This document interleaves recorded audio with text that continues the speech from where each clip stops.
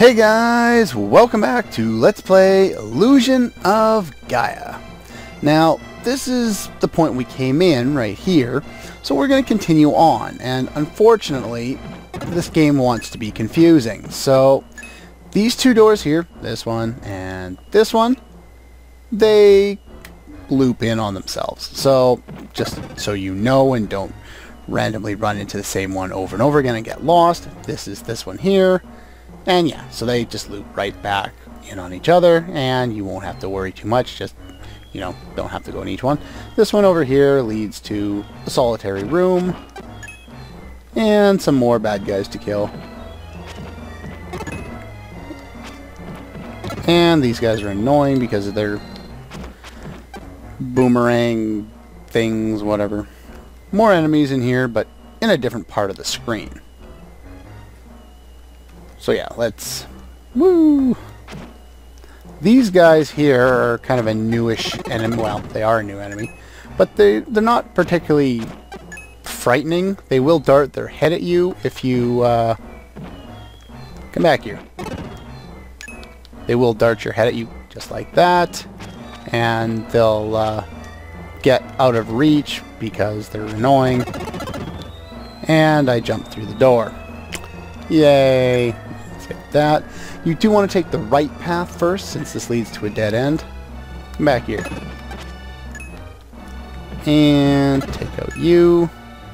4 more enemies in this one. And we'll head back this way. Same room, I guess. And head down here. 1, 2... and 3, and 4. There we go. Not exactly how I planned that, but it's better than what I had intended on doing. And now we get to the standard Illusion of Gaia dungeon, where we have no lights and enemies.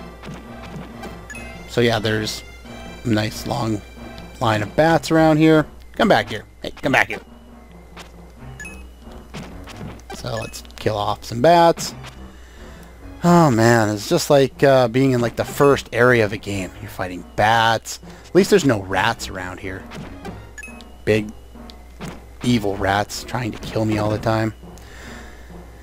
Well, more strength is always appreciated. Let's pick up some more strength, and I don't know why that's the only room in this entire area that has no light on. And here we have what looks to be like more of the village. And a dead end. Now, considering in the past, every time there's been a secret door, you've had to charge up and then attack the wall. This time, you actually have to press the A button right in front of the wall, though I don't know why you would do that as opposed to, you know, charging at it like we have at every other turn. And we find a secret passage. Cool! And a new enemy. These guys shoot fireballs at you, so watch out for that, I guess. There we go. Not too much to do in this dungeon. Ow! They do a lot of damage, by the way, when they actually hit you. And we get some defense. No more enemies left in this area, though we do want to head down here for a red jewel. Now, this is kind of interesting. If you try and leave, because it just looks like a normal door from this end, this side, they tell you, game? Game! I ran right into it that time. What the hell? Thank you. You actually have to slide to get out of there. And should I use a clip? Really? I wasn't thinking about using the clip, but clip? Yeah. So yeah, it's basically you have to run against the wind here, otherwise you can't do anything. What you want to do here is you want to use your slide ability. Wait until they get to the point where they're ready to attack, and then you use your slide ability so that you can go forward, avoid the attack, and hit them all in one go. Which is very much helpful, for lack of a better term, because I'm lazy. There we go. No! I guess those fireballs are now off screen. Yep, 3 for 1. Gotta love it. Hey, I don't want to use that. There we go. Kill another one of those guys. HP. Oh, I probably should have waited on that HP. Oi! Come back here. And more defense. And I believe that's the extent of the enemies in this area. I could be wrong, but I think that's all of them. Yep, that's all of them. Slide under here. And what do we have here? Another room with no exit. It's right here. Another secret passage. Yay. Now I believe this is the dead end. Yeah, nothing over there. So we go behind the waterfall. There's no secret area behind the waterfall like there are in, you know, most RPGs, but oh well. Let's check out the first room. Oh, so somebody took or painted a picture of Kara. And apparently she's stuck inside of it. How Will knows this, I'll never know. Though they were kind of implying stuff like that back in the village when they said that, you know, after he paints them, they don't come back kind of deal and they disappear. They're half-assed trying to tell you about it without actually saying it, which I guess I can respect. Anyway, make sure you pick up the red jewel there. Nothing else over there, so let's go in this room. And here's the painter, so let's... Oops. Go into this room. Okay, I skipped through the dialogue because I was trying to attack him because he's supposed to be the bad guy. Solve all the riddles. No clip this time. No, I'm not going to do that. Give you back the girl. Okay.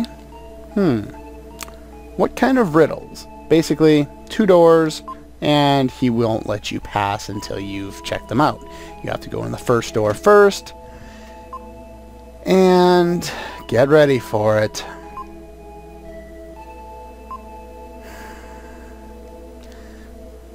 Remember where everything is, what color they are. It's another one of these stupid mini games. I hate these things. They're so annoying. It's really not all that bad in this one. I don't actually know what happens if you screw up. I've never done it. You know, the first time I got here, I either figured it out or, you know, I had a friend who already knew where they were. And so I never had a chance at screwing up. But, yeah. Anyway. You want to know what's wrong? You have a little mouse cursor here. Just put on something and yeah, the jar has changed color. You just press the A button to set it up, and basically we're going to do this a few more times. Okay, let's learn this other room. Not too much in this room. Shouldn't be too hard to figure out. Yeah, it's the same thing as the last one. The pots are a different color. They're kind of a little bit lazy with this one. Well, the first 2. Now, it's just bullshit. Okay. So, here's a chest containing an herb. Okay, so basically there's 2 statues and a chest. So, what's the difference? There is no difference in this one. And that's not exactly correct. The idea here is you're supposed to get it wrong or get lucky on a guess, and then open the chest, realize that the item in the chest has actually, it's a different chest this time, so it contains a different item, and then, you know, you'll obviously get it on the next one. So yeah, this one contains a red jewel. Nice. This one is another little... This one's actually reasonably tricky. There's not a lot in this room, so, you know, I kept, you know, the first time I saw these, I always kept looking around the sides, and, you know, the little intricate details above the, I guess that's supposed to be an angel's head there in the middle. You know, there's little designs on the sides there. I kept looking at those, seeing if they would change, but no. Yep. If you look around, nothing has changed, but Will's hair is blowing. So yeah, there's wind in this room. That's it. I'm assuming that you can't fail this no matter what you do because it's a plot important part and you can't continue the game unless you do this. At least I don't think you can. Well, apparently he painted himself and now he's stuck into a painting as well. I don't know why. Apparently we're supposed to use the magic powder. Another item from the Zelda series. Well, at least A Link to the Past. I don't know about the other ones. You painted a self-portrait. Uh-huh. Why? Is there any character motivation in this game at all? Not really. And we get the magic dust. Yay, I guess. This is a kind of little stupid, pointless little fetch quest that really didn't need to be in the game. I would have preferred seeing this dungeon in the on the trek over here, you know, through the whatever that was. Just use the magic dust or magic powder, whatever, on the picture. Now we can leave. No, you actually have to press the A button on there in order to give it a kiss as well. Yeah, but it should have been on the trek over to this village, you know, the underwater tunnel. That's where I think this dungeon should have been. But, oh well. And then we didn't need any of this side story crap that really amounts to pretty much nothing. Me too. Gonna do something about it, Will. No, you're just gonna make her feel bad. Now I feel bad. Oh boy. Then why are you doing it?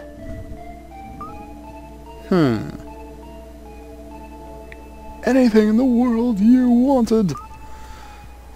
I can't remember what that's a reference to. I changed the pronouns, but it's a reference to something. I can't remember what. Whatever. Yet, a lot of the time on this trip, even after you supposedly changed, you still act exactly the same as the day you arrived in Will's house at the start of the game. Not always, mind you, but often enough. Will, you do try and control everything. You're not really one to talk in this situation. Everyone else kind of walks away and you deal with it.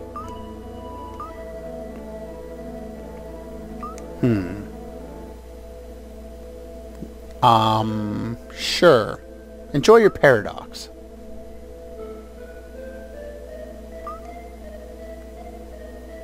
Aww. I guess it's a happy moment? I don't know. Why were you worried? You just met her. And aren't you supposed to be like 28? Or something like that? I don't know. I have a feeling he's like a lot older because he acts significantly more mature than all of the other characters. So I assume he's, you know, kind of the old, or at least if this was a Final Fantasy game, he'd be the old pervy character. In this case, it just kind of seems odd that he's so worried about someone he just met. And no one mentioned anything when I talked to them about Kara disappearing. No one even knew she was missing. She just went to look for stuff. And now all of a sudden they're pissed at her. I don't get it.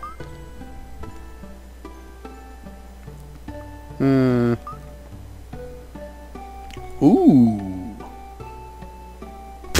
Sure, why not? The floating city. But I've already been to an area that floats on the clouds. Why would I need to go to another floating city? So yeah, we got to talk to Neo when we're ready. Built on rafts? Oh, so it's not really a floating city as in floating in the air.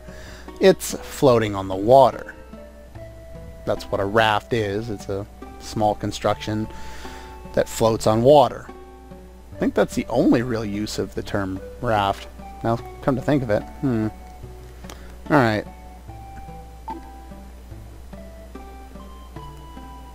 Your intuition is good. Has something happened? Not very specific there. Oh! Would you look at that? They actually tell you that there's a red jewel. I believe I've gotten all of them. Actually, I'm going to go double check and make sure. Actually, no, wait. I have them all. I know I do. And if I don't, then I'll re-record. Yes, we can. Very hot in the floating city. Not to get heat stroke. Cool.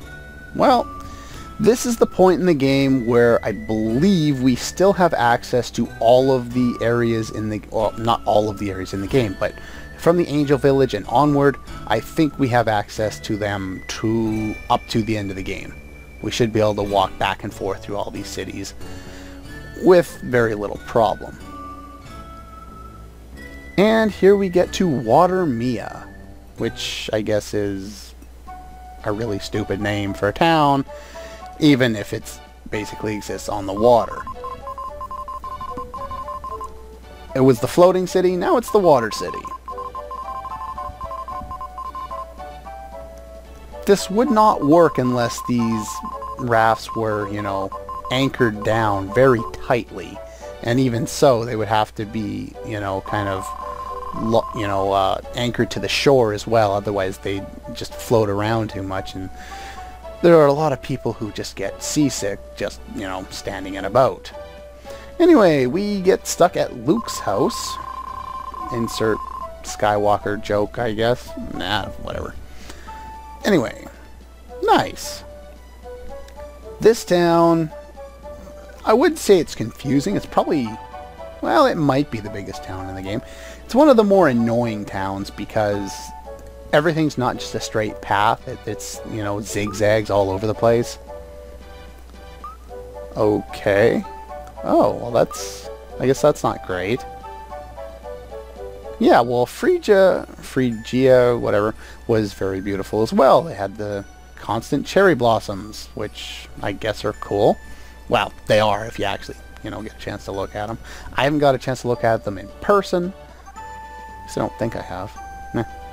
Not in Japan, anyway. You know, I might have seen them in other places, you know, an approximation of it, but... Yeah, Phrygia had the slave trade there as well, which was their, you know, their backdoor evil gutter thing that they had. And here in town, apparently, they have games that play with people's lives. Oh boy, the inventor's back to work again, is he? You found something good. Look behind the house. Why do you feel guilty? Oh. Well, apparently that didn't last all that long. We already just got here, and now apparently there's stuff to do. Alright, this here is Luke. Oh, well that's nice. Yay, there are lily pads around here. If you go behind the house here and go down, well, you can find Kara's diary. If we read it, floating city, again, they can't seem to make up their mind which city this is. Uh-huh. You have a handkerchief? Go figure. Oh, would you look at that? She's less annoying now. Slightly. Okay, I complain a bit about Kara's personality. The game I'm working on test runs for right now, there is a character in that game which I really abhor. No, I'm not gonna do it. I'm gonna save my rage for that game. Save the rage. Save the rage. Okay. Okay, sure. What's saying? Over a lotus leaf? I guess those lily pads are supposed to be lotus leaves in this. Whatever. Your love will notice you. Oh boy. Apparently, Kara has feelings for Will as well. Anyway, that's all for this episode, and next time we will explore the rest of the town. So yeah, I'll see you guys next time.